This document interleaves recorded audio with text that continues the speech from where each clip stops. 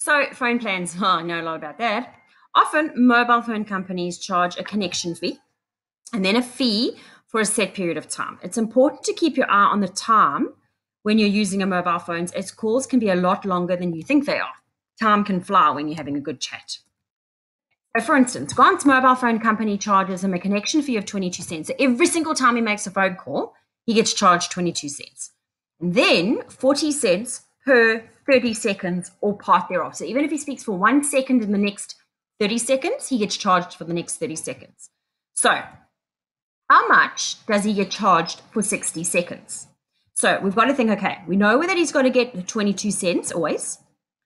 And then he gets 40 cents for the first 30 and 40 cents again for the second 30. So this is what it's going to look like. So 2 lots of 30 seconds because he speaks for 40 seconds. So it's 40 and then he speaks for 10. So if he speaks into the next 30 bracket, he has to be charged. So that's 22 cents plus 2 lots of 40 cents. So when there's something in brackets, you do that first. You pull down your 0.22, you say 2 times 40 cents and you get 0.8. You add them together, you get how many dollars? Okay. I want you to do that so that you can see how much you get. Okay, if he has 61 seconds, so we know it's going to be 22 cents. Then it's 40 cents for 30 seconds, 40 cents for 60 seconds, and then he goes 1 second into the next, so we actually have to charge him for 3 different sets.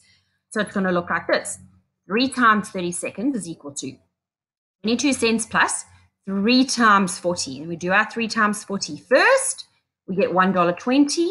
We add that to our 22 cents, and we get a total, which I want you to do. And guys, I want you to write this all out, and I want you to write it exactly as I'm doing it with your equal signs in the same place as well.